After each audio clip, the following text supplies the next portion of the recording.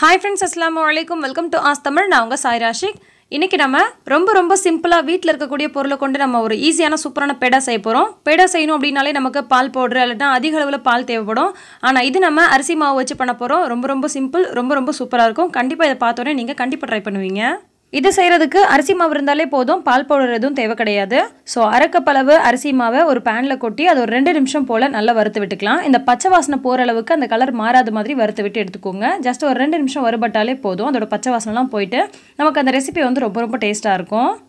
இப்போ லாக்டவுனால நிறைய பேரால் நிறைய பொருள் வாங்க முடியறதில்ல. அதே மாதிரி நிறைய பேர் கிட்ட கொஞ்சம் காஸ்ட்லியான பொருட்கள்லாம் வாங்குறதுக்கு காசே கிடையாது. அந்த மாதிரி இருக்கிறவங்க கூட ரொம்பவே வீட்டில் ஈஸியாக சிம்பிளாக செய்கிற மாதிரியான ரெசிபிஸ் தான் நம்ம சேனலில் வந்து அடுத்தடுத்து அப்லோட் பண்ணிட்டு இருக்கோம். அந்த வகையில் ரொம்பவே சிம்பிளாக நம்ம வீட்டில் இருக்கக்கூடிய பொருளை வச்சு இந்த பேடா ரொம்பவே ஈஸியாக ரொம்ப டேஸ்ட்டாக செய்யலாம். ஸோ இப்போ நம்ம அரிசி மாவு வறுத்து எடுத்து ஒரு தட்டில் கொட்டியாச்சு. இப்போ அதே பேனில் 1 கப் அளவுக்கு பால் சேர்த்துக்கிறேன். ஜஸ்ட் ஒரு 15 ரூபா பாக்கெட் பால் வாங்கினாலே போதுங்க. பாலை வச்சு நம்ம பேடா செய்யணும் அப்படின்னு சொன்னால் குறைஞ்சது நமக்கு 2 லிட்டர் பாலாவது தேவைப்படும். ஆனால் நம்ம இதில் 1 கப் அளவு தான் பால் சேர்த்துருக்கோம், அதாவது 250 ml அளவுக்கு சேர்த்துருக்கோம். ஸோ நமக்கு பால் செலவும் அதிகமாக இல்லை, ஜஸ்ட் ஒரு 1/4 லிட்டர் அளவுக்கு பால் இருந்தாலே போதும். இப்போ இது கூட அரை கப் அளவுக்கு சர்க்கரை ஆட் பண்ணி அந்த சர்க்கரை கரையிற வரைக்கும் இந்த மாதிரி நல்லா மிக்ஸ் பண்ணிக்கோங்க. அரை கப் அளவு அரிசி மாவு, 1 கப் அளவு பால், அரை கப் அளவு சர்க்கரை, இதுதாங்க அளவு. இதை நீங்கள் கரெக்டாக நோட் பண்ணிட்டு செய்யுங்க, உங்களுக்கும் சூப்பராக வரும். மெஷரிங் கப் வச்சு அளந்து தான் செய்யணும் அப்படின்ற அவசியமும் கிடையாது. உங்ககிட்ட நார்மலாக இருக்கக்கூடிய கப்பை வச்சு இந்த அளவுகளை நீங்கள் அளந்துக்கலாம். இதுக்கப்புறமா 1 டேபிள் ஸ்பூன் அளவுக்கு நெய் சேர்த்துக்கலாம். நெய் இல்லாதவங்க எண்ணெய் சேர்த்துக்கோங்க.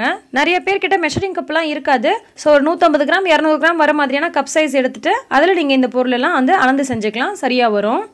இப்போ இது எல்லாத்தையும் நல்லா மிக்ஸ் பண்ணியாச்சு. இப்போ நம்ம வறுத்து வச்சிருக்க அந்த அரிசி மாவு இருக்கு இல்லையா, அதை வந்து கொஞ்சமாக சேர்த்துட்டு இந்த மாதிரி மிக்ஸ் பண்ணிக்கலாம். மிக்ஸ் பண்ணுறதுக்கு ஈஸியாக இருக்குன்றதுக்காக நான் இந்த மாதிரி விஸ்க் வச்சு மிக்ஸ் பண்ணியிருக்கேன். நீங்கள் வந்து நார்மல் கரண்டியால் கூட மிக்ஸ் பண்ணிக்கலாம். இந்த மாதிரி வந்து நல்லா கலந்து விட்டுக்கோங்க. லைட்டாக வந்து கெட்டிகள் படுற மாதிரி இருக்கும், பயப்பட தேவையில்ல. நல்லா கலந்து விட்டுட்டே இருந்தீங்கன்னா சரியாக வந்துடும். இப்போ பாருங்கள், அந்த பாலெல்லாம் நல்லா அரிசி மாவு உறிஞ்சிட்டு இந்த பதத்துக்கு நமக்கு வரும்.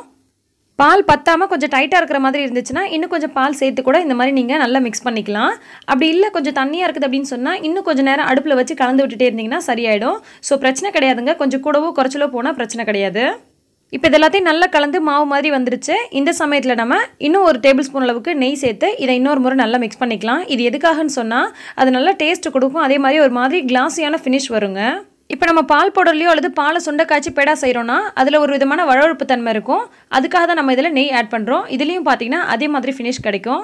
இப்போ நான் வந்து கோகோனட் பவுடர் இருக்கு இல்லையா, இது வந்து கடைகளில் கிடைக்குது. இது நான் 2 டேபிள் ஸ்பூன் அளவுக்கு சேர்த்துக்கிறேன். விருப்பப்பட்டால் சேர்த்துக்கோங்க, ஆப்ஷனல் தான், சேர்த்து தான் ஆகணுன்ற அவசியம் கிடையாது. அதே மாதிரியே பிஸ்தா எசன்ஸ் என்கிட்ட இருந்ததுனால நான் 1/2 டீஸ்பூன் அளவுக்கு சேர்த்துருக்கேன். உங்ககிட்ட என்ன எசன்ஸ் இருக்குதோ அதை நீங்கள் ஆட் பண்ணிக்கலாம். எந்த எசன்ஸுமே இல்லை அப்படின்னா நீங்கள் வந்து ஏலக்காய் பவுடர் வந்து நீங்கள் இது கூட சேர்த்துட்டு மிக்ஸ் பண்ணிக்கலாம். நீங்கள் என்ன எசன்ஸ் யூஸ் பண்ணுறீங்களோ அதுக்கேற்ற மாதிரியான ஃப்ளேவரும் ஸ்மெல்லும் உங்களுக்கு கிடைக்கும். ஸோ சாப்பிடும்போது ரொம்பவே டேஸ்ட்டாக இருக்கும். வெனிலா எசன்ஸ் கூட நீங்கள் ஆட் பண்ணிக்கலாம். எல்லாத்தையும் சேர்த்துட்டு இந்த மாவு நல்லா பிசைஞ்சு விட்டுக்கோங்க. இப்போ பார்த்தீங்கன்னா நமக்கு இந்த மாதிரி வந்து பர்ஃபெக்டான கலரில் கிடச்சிருக்கு. இந்த மாதிரி உருட்டி கையில் பிடிக்கிறோம் அப்படின்னு சொன்னால் நமக்கு பேடா மாதிரி இந்த மாதிரி அழகாக வருங்க. இதுதான் நமக்கு கன்சிஸ்டன்சி. இப்போ இந்த மாதிரி தேவையான அளவுக்கு மாவு எடுத்துட்டு இதை வந்து நம்ம கடையில் கிடைக்கிற மில்க் பேடா மாதிரி இந்த மாதிரி கைகளால் நல்லா உருட்டிக்கலாம். உருட்டிட்டு லைட்டாக ஒரு ப்ரெஸ் கொடுத்தோம் அப்படின்னு சொன்னால் கடையில் கிடைக்கிற பேடா மாதிரியான ஒரு ஷேப்புக்கு நமக்கு கிடைக்கும். இந்த ஷேப்பில் தான் நீங்கள் செய்யணும் அப்படின்ற அவசியமும் கிடையாது. உங்களுக்கு விருப்பப்பட்ட ஷேப்பில் குக்கி கட்டரை வச்சு கூட நீங்கள் பண்ணிக்கலாம்.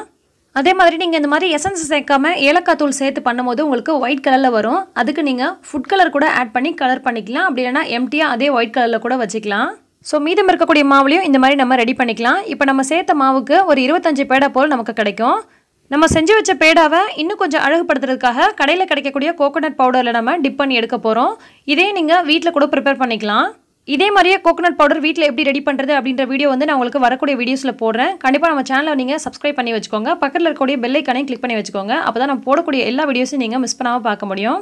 பாருங்கள் எவ்வளோ அழகாக இருக்குன்னு. இது ஜஸ்ட் ஆப்ஷனல் தாங்க, இந்த மாதிரி செஞ்சு ஆகணுன்ற அவசியம்லாம் கிடையாது. பார்க்க அழகாக இருக்கும், சாப்பிட்றதுக்கும் நல்லாயிருக்கும். அதே மாதிரி இது மேலே நம்ம ஃப்ரை பண்ண நட்ஸை கூட வச்சு நம்ம அலங்கரிக்கலாம். நான் பாதாம் ஃப்ரை பண்ணி அது எல்லாத்துலேயுமே ஒன்று வச்சுருக்கேன். பாருங்கள் பார்க்குறதுக்கே ரொம்ப அழகாக இருக்குல்ல. சாப்பிட்றதுக்கும் ரொம்ப சூப்பராக இருக்கும். கண்டிப்பாக நீங்கள் ட்ரை பண்ணி பாருங்கள். இதே மாதிரி ரொம்ப ஈஸியான ரெசிபிஸ்லாம் நம்ம சேனலில் ஆல்ரெடி அப்லோட் பண்ணியிருக்கோம். இன்னும் வரக்கூடிய வீடியோஸில் நிறைய அப்லோட் பண்ண இருக்கும். ஸோ கண்டிப்பாக நீங்கள் மிஸ் பண்ணாமல் பாருங்கள். லாக்டவுனில் நிறைய பேரால் வெளியில் போய் எந்த பொருளும் வாங்க முடியல. நிறைய பேருக்கு அது வாங்குறதுக்கான வசதி கிடையாது. அப்படிப்பட்டவங்களும் செய்கிற மாதிரி ரொம்ப சிம்பிளான ரெசிபிஸ் நம்ம சேனலில் நிறைய போட்டுட்ருக்கோம். ஸோ இந்த ரெசிபி உங்களுக்கு பிடிச்சிருக்கும்னு நினைக்கிறேன். பிடிச்சிருந்தா லைக் பண்ணி மற்றவங்களுக்கும் ஷேர் பண்ணுங்கள். மறக்காமல் ஆஸ்க் தமிழ் சேனலை சப்ஸ்கிரைப் பண்ணுங்கள். எல்லா புகழும் இறைவனுக்கே. நன்றி.